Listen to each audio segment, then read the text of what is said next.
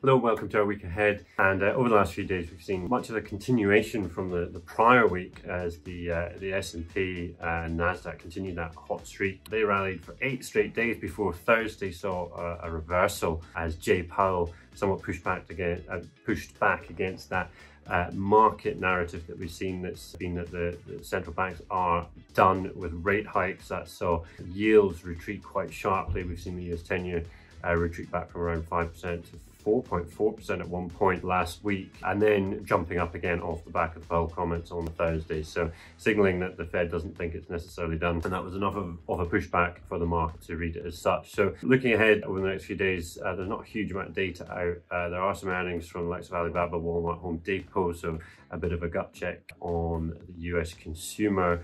But the main thing will be the US CPI numbers, which were just a trifle hotter than expected last time out, and looking to see if there's further stabilization, if you like, in terms of the core CPI numbers. If that's remaining pretty steady around that 4% mark, then that would chime with the view that the Fed is saying that really it's not necessarily done with rate hikes, and that could just be another headwind for equity markets after a very strong run-up, as I said, over the last few days. So not a huge week ahead, but US CPI is a major data point, and that's going to be what's driving the market action. Also watch out for some more central bank speakers as they try and layer on thick as to this higher for longer message, which they're very much sticking to at the moment. That's it for now. Thanks for watching.